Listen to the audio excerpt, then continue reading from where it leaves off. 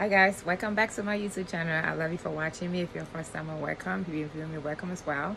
So today I'm just here to read you guys a quick scripture. We'll talk about it and we'll be done, okay? So my scripture reading is going to be coming from the book of Acts 9. I'm going to start from verse 10. And it says, there was a certain disciple of Damascus named Ananias. And to him said the Lord in a vision, Ananias. And he said, behold, I am here, the Lord. Okay, so I'm going to go to verse 11. And the Lord said unto him, arise and go into the street which is straight, and inquire in the house of Judas for one called Saul of Tasha, for behold, he prayed. Okay, guys, I'm going to go to verse 12. Says, and had seen a vision a man named Ananias coming in and putting in his hand on him, that he might receive his sight. Then Ananias answered the Lord, I have heard by many of this man how much evil he had done to that saint at Jerusalem. And there he had authorities from the chief priests to bind all that call on thy name. But the Lord said unto him, go thy ways, for he is a chosen vessel unto me to bear my name before the Gentiles and kings and the children of Israel. Okay, so I'm going to be reading from verse 16, guys. For I will show him how great thing he must suffer for my name's sake. And 17 says, and Ananias went his way and entered into the house, and putting his hand on him and said, brother Saul, the Lord, even Jesus that appeared unto thee in the way as thou hast come, has sent me, that thou might receive that sight and be filled with the Holy Ghost. And 18 says, and immediately there fell down his eyes as it had been scaled, and he received his sight water, and arose and was baptized. 19 says, and when he had received meat, he was strengthened. Then was so certain days with the disciples which were at Damascus, and straightway he preached Christ in the synagogue, that he is the Son of God. Okay. But all that heard him were amazed and said, is not this he that destroyed them which call on the name in Jerusalem, and came hither for that intent, that he might bring them bound into the chief priests? Okay, guys. So when God visits people, and God visits you and I, things changes for us. When God visits us, there's mighty transformation. Okay, God does not visit you and I and we remain the same. Wherever God is, there has to be change. Okay, God visited Paul, and Paul received his sight. Paul was blind, and God gave him his sight. He opened the eyes of the blind, he healed the sick, and he raised the dead. He's a God of new transformation. Okay, so Paul was going around killing believers that talk about Christ. Paul was going around doing all manners of evil things. Okay, but when it was time for God to visit him, because God has chosen him from the foundation of the earth, that he was going to speak for his word, and he was going to preach his word to the lost and deliver those that are kept in bondage. Okay, so when God visited Saul, things changed around for Saul. He received his sight, he was delivered, and he's going around. He went around doing mighty works for the Holy Spirit.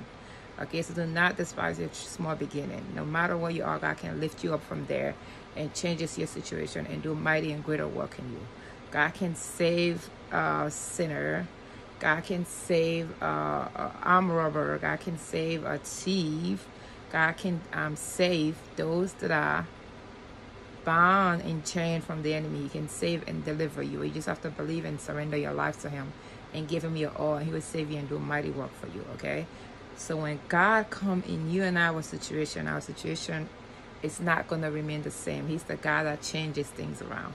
He's the God that turn dead things and bring it alive. Okay, so if you think your situation is dead, stinky, and smelly, that you can never be restored, or you can never move from where you are, that's not true. God can change your situation, but you just have to believe in Jesus and surrender your lives to him, and he will turn things around for you, and I will have to keep believing and trusting him. Okay, God can visit you in an instant and everything will turn around for your good. God can visit your family in an instant and everything will change. Okay, he's a mighty God. He's an awesome God. He do greater and great works. Okay, so when God visited Saul, everything changed around for Saul. Saul that used to be once a thief, he started stealing. Saul that used to be a serial killer, there's so many serial killers out there, and pray God save and deliver you. He turned his life around for Jesus. He was going around preaching the gospel and sending the captives and delivering souls and telling them how good and mighty Jesus is. He wrote half of the scriptures in the Bible. Okay, so when God visits you and I, there's transformation. You just have to believe. When God visits you and I, He's doing a new thing in our lives. So you're never too far away where God cannot reach you. God can go to the depths of hell and pick you up and raise you up and change your life around, turn your life around for the best. But you just have to believe in God and trust in Him. Okay, and continue to read His scripture and continue to stand up for His word and His promises in the Bible. Okay, guys. God is awesome. God, always depend on Him. Okay, always trust in Him. And He will do mighty works in you and our lives. Okay, so no matter where you are, I want you to know that if you're not in a good situation, your life is messed up, the broke, busted, and disgusted, you think you have no hope, you have hope in Christ Jesus. You just have to trust Him and believe Him and surrender your lives to Him. And He will meet you where you are and change your situation for the best and turn your life around and make you a disciple like He did with Paul. Okay? So Paul was once a killer. Now he has become a great apostle of God. So if you are not living right, I encourage you to turn your life around and give your life to Jesus. And God will change you from the inside and out and use you for His glory. Okay, He will do mighty work in your life. Okay, so God appeared to Ananias. He said, go to Paul. His name was Saul at that time. I have visited him. Or I'm about to visit him. Go and minister to him, and go and heal his eye so he can see and know that I am God and I'm about to do greater work in his life. Okay, even Ananias was afraid because he heard about what Paul was going around doing to believers. Okay, he did not want to go, but God said, go there. I have changed him. I have greater purpose for his life. I'm about to turn his mess into a testimony. I'm about to do a greater work in his life. Despite what he has done, do not despise your small beginning, guys. No matter what you have done, no matter where you've been, God knows you and I better than we know ourselves. He can change our situation around. He can heal us. He can deliver us. He's Almighty God. He's able to do everything. Okay, so do not give up on yourself. Do not give up on your family. God can meet you just where you are and reach you just what you are and change your story around for the best and give you hope in the future. Okay, He's awesome and wonderful. Okay, guys, so I just want you to keep hoping and believing for the best is yet to come for you. And no matter what you've done, God can change it for your good. No matter how many evil sin you've committed, God can wash you clean and set you free. Okay, so just continue to focus on Him and believe in Him and repent and turn away, and God will do greater works in your life. Okay, guys, so this is your girl Ina, just a short scripture. I encourage you to read the book of Acts always, and you'll learn a lot from that scripture as well, guys. How God transforms, how God changes things, how God do mighty works in people's lives. If you don't know Jesus as your Lord and Savior, I want to give you this opportunity. Like I always say, life is short, tomorrow is not promised. Okay, so if you die, you don't know where you're heading tomorrow. But if you surrender your life to Jesus and give your life over to Him when you die, you know you're going to meet the all creator of the universe. He will change your life around for the best. Just say, Lord Jesus, I ask you to come into my heart. Make me your own. Wash me clean. Forgive me for every sin.